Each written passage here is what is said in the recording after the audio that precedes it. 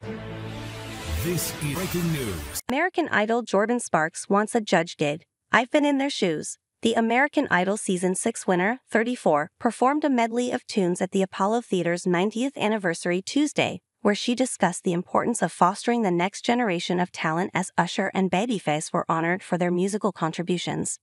There's room for all of us. We have to encourage prospective artists and speak life into the youth. Gatekeeping. That word should be thrown out the window, the singer told USA Today, adding that she would love to be considered as a judge in a singing competition to help the next generation. Nearly 2 decades after she became the youngest ever Idol winner at 17 in 2007. I've been doing this for a while, I've learned a lot, she said. I'm able to just be like, okay, well this is what happened, and be honest. I think that's a really big key, she said of her interest in being a singing competition judge.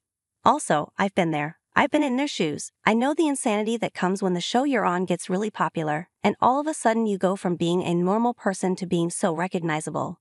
It would be fun to be able to sit in a space to be like, I know exactly what you're feeling right now, and I can help guide you through that, the no-air singer adds. One day, who knows, we'll see.